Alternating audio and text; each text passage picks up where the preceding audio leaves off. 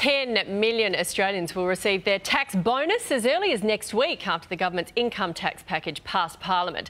So just how much can you expect in your return? The low and middle income tax offset will deliver up to $250 for people earning up to $37,000 per year. Workers earning up to $48,000 will get a tax bonus of up to $1,080 a year.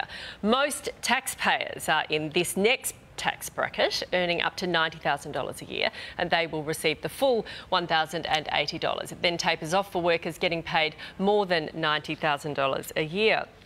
Treasurer Josh Frydenberg joins me now from Canberra. Morning to you. Good morning, Nat. In theory, people will be getting this cut from as early as next week. Will it be enough to help stimulate our economy?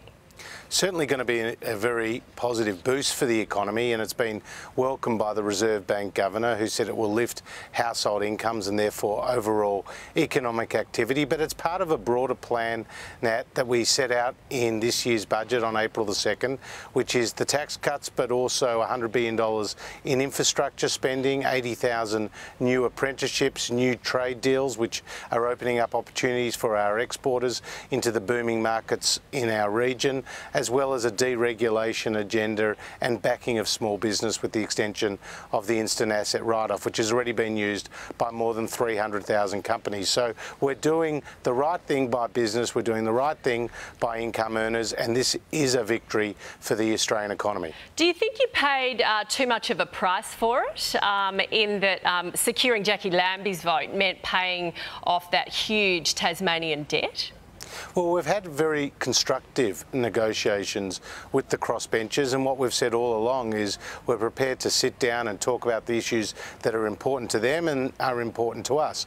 But we persuaded Jackie Lambie and the other crossbenchers of the merits of this tax package, because there's not only short-term relief, but we're also going to see long-term structural reform where 94% of Australian taxpayers will pay a marginal tax rate of no more than 30 cents in the dollar. This is a much simpler, stronger, better tax system, and it has to be said, we didn't get the support of the Labor Party. They're still the party of higher taxes. They opposed us during the election. The Australian people had their say, and now we got the legislation through the Parliament with the support of the crossbenchers. Yes, but do you feel a bit ripped off this morning? Because you did this deal with the crossbenchers and then Labor caved anyway. I couldn't be happier this morning. Labor's been a shambles all along. Their position has changed by the day, and the Australian people know that they took to the last election just 6 weeks ago $387 billion of higher taxes on retirees, on homeowners, on family businesses, and the Australian people rejected that. We, on the other hand, have, consistent with our values of encouraging aspiration and reward for effort, put in place a major tax reform package of $158 billion. That's now gone through the Parliament. It's now law, and Australians will get the benefits from as early as next week. Is this going to be enough? Some economists are now saying that although this is helpful, we may need more. Has the government got more money to give if the economy doesn't recover? Well, we agree with the Reserve Bank Governor that monetary policy, that is the loosening of interest rates, isn't the only lever in the economy. There's also fiscal policy. But our plan is pretty comprehensive, Nat. It was set out in the budget.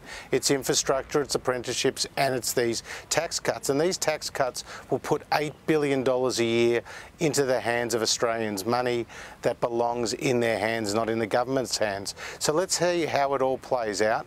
But we're very conscious of the challenges that the economy faces, whether it's the tensions between China and the United States and what that is doing to the global economic outlook, or the softening in the housing market, or the impact of drought and flood. We're very conscious of all those challenges, but we have the plan to get us through, and let's not forget that the Australian economy is in its 28th consecutive year of economic growth, a record that hasn't been beaten by any other developed nation. Let's hope it stays that way. Josh Frydenberg, thanks for your time this morning. Always good to be with you now.